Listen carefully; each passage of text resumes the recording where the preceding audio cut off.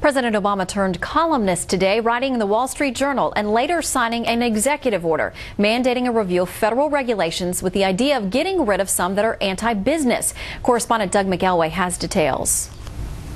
A question much of Washington is asking today, is it the new business-friendly President Obama? His op-ed in today's Wall Street Journal, the capitalist Bible as some call it, called for a new regulatory climate that requires a review of federal rules to remove those, quote, outdated regulations that stifle job creation, but that also protect our safety, health, and environment.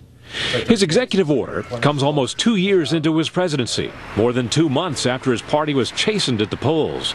Some Democrats welcomed the promise of a business climate course change. I think the president not only has to say that we're going to try to do everything we can to get America working again, but he has to look for ways to make that happen as quickly as possible. Republicans welcomed it too, with some skepticism.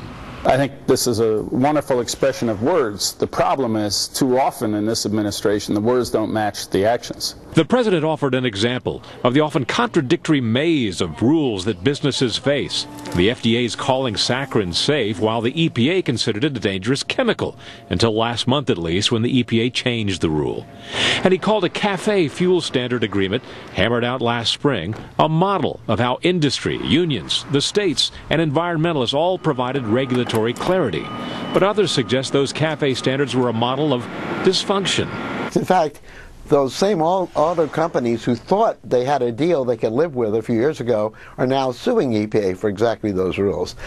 Republicans and industry leaders say their skepticism is also based on the biggest regulatory hurdle to come down the pike in a long time, that 2,000-page health care law that passed last year.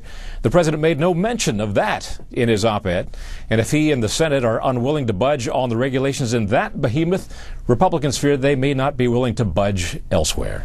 Shannon?